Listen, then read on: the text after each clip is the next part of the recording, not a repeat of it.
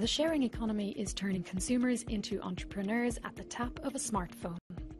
But should online platforms such as Airbnb, Uber and Deliveroo be treated like traditional companies when it comes to paying taxes, hiring workers or ensuring health and safety standards? And should the EU step in to set the rules of the new game? Italian MEP Nicola Danti thinks so. Le piattaforme stanno cambiando la nostra vita anche per chi non è più giovanissimo come me e non è un nativo digitale. Io penso che stanno facilitando molto i consumatori nell'utilizzo di molti servizi e anch'io utilizzo abbastanza regolarmente delle piattaforme per alcuni servizi.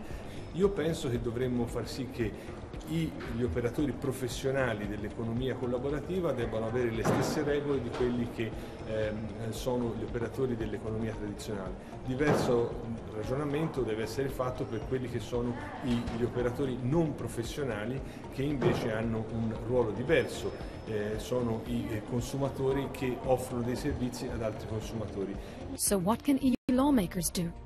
Io credo che oggi abbiamo l'occasione di creare un sistema di regole che facilita i consumatori ma che li tutela e che li rende più forti in un mercato come questo e in questa nuova economia.